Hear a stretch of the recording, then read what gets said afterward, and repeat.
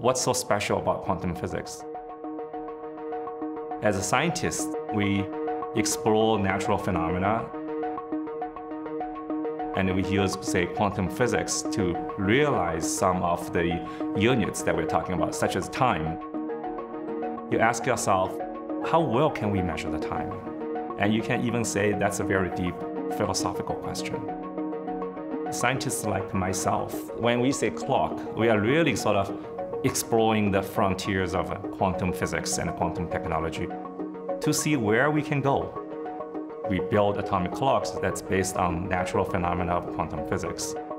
It will help us navigate in the universe in the future, maybe even going out of the galaxies to explore these very deep mystery from the edge of the universe.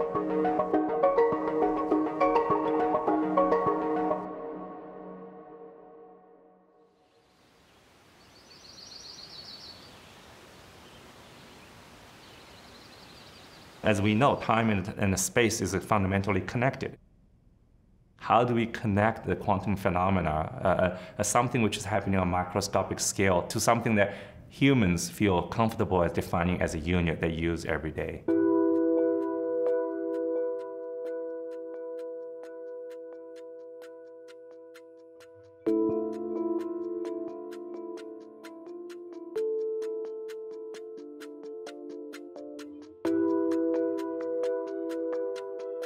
Clock is really a quantum sensor. It's something we use to measure. Measurement really is at the heart of the modern science. Everything is based on measurement. And measurement is really about feeling the world out and checking whether our theory made sense.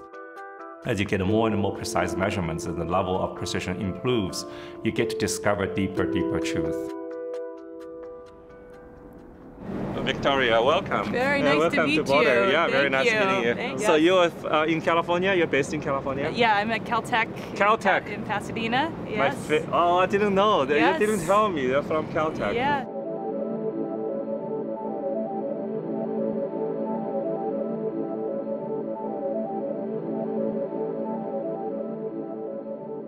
Have you watched the movie called Interstellar?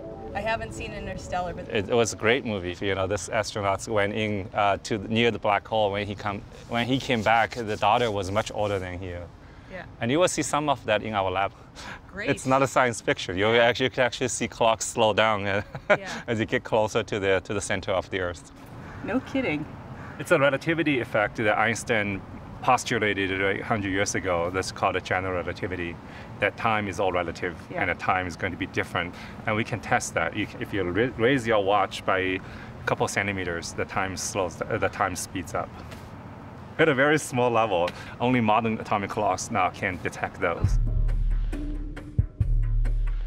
If you bought a Swiss watch, very most high-end, expensive watch, and it's made by this intricate mechanical design.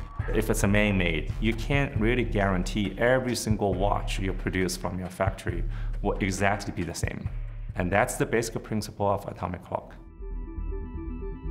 It's like we can build a cage that's made out of light, and we put atoms one by one, let it oscillate back and forth like a pendulum. And this swing can go on back and forth 1,000,000 billion times without decaying.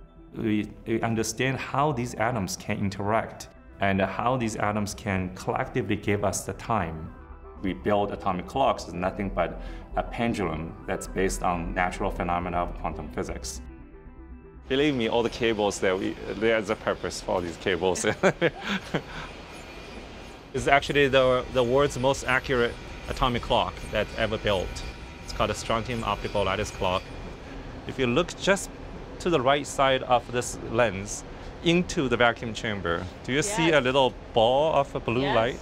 These are like 10 million atoms of strontium fluorescing under this light. And you can see it's stationary, right? It's not moving anywhere. It's like just suspended in the middle of, there's nothing else in there. It's vacuum chamber and the light.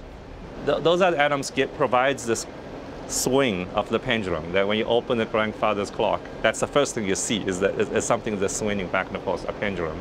That's your pendulum right there, the blue ball, oscillating at about 1,000,000 billion cycles per second. Over the entire age of the universe, it would lose less than 1 second of the time.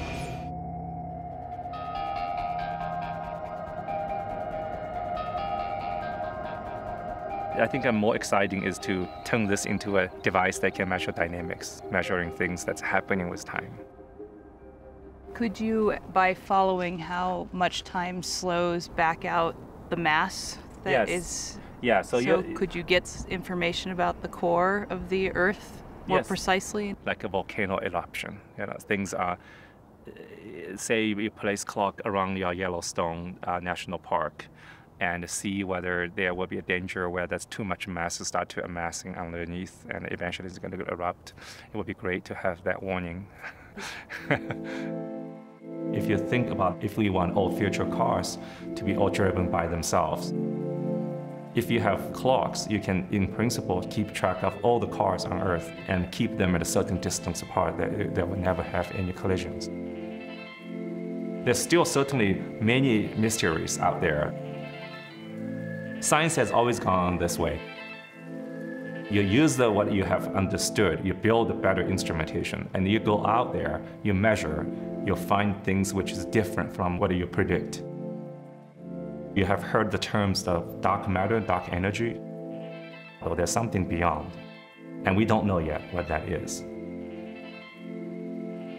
There are explosions happening when the black holes merge. There's gravitational waves being emitted throughout the universe.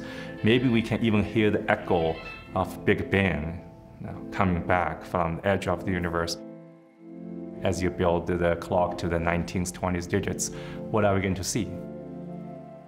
This connection between quantum physics and the gravity, I think it will be great as we continue to advance the clock precision, that one day make a contribution to connecting these two different pieces of the physics together. And that would be a very important piece of the puzzle of the universe.